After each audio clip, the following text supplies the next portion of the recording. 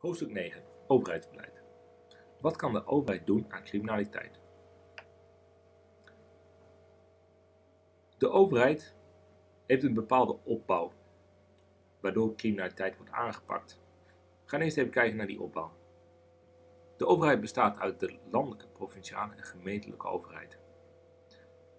Zij maken wetten en regels en kijken natuurlijk ook naar andere oplossingen. Deze wetten en regels en oplossingen moeten dan weer uit worden gevoerd. Dat wordt gedaan door justitie of door ambtenaren. De landelijke overheid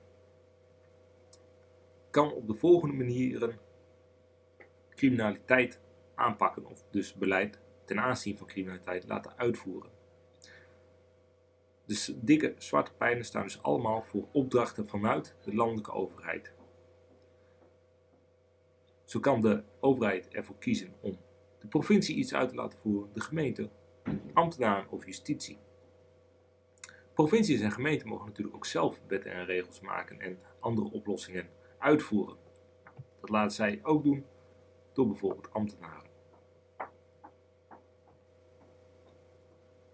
Het overheidsbeleid bestaat uit 6 onderdelen. Het opsporingsbeleid, het vervolgingsbeleid, het gevangenisbeleid, nieuwe wetgeving, het preventiebeleid en het jeugdbeleid. We gaan ze alle 6 even bekijken. Het opsporingsbeleid. Het opsporingsbeleid gaat om de vraag welke takken van criminaliteit dienen voorrang te krijgen bij opsporing. Ook kijkt de overheid hoe ze de pakkans van criminelen kan vergroten.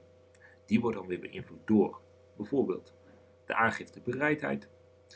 Dat kun je verhogen door bijvoorbeeld internetaangifte mogelijk te maken. De zichtbaarheid van het delict. Een dronken man is veel zichtbaarder dan fraude. En de selectiviteit van de opsporingsambtenaren. Soms vinden er meerdere strafbare feiten tegelijk plaats en dan moet je een keuze maken. Dat is wat bedoeld wordt met de selectiviteit. Het vervolgingsbeleid is vooral gericht op de vraag van: is het wel efficiënt wat we doen? De snelheid van efficiency.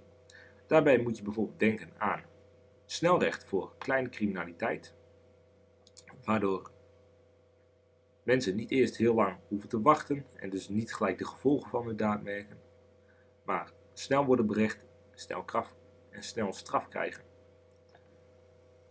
En er kan ook gekeken worden naar zero tolerance.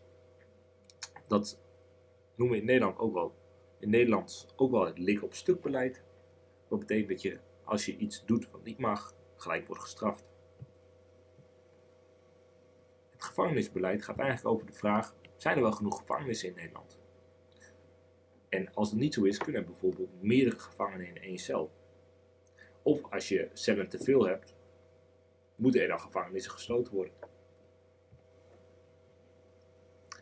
Nieuwe wetgeving. Het kan natuurlijk zijn dat een wet helemaal verouderd is en dat die dan moet verdwijnen of worden aangepast.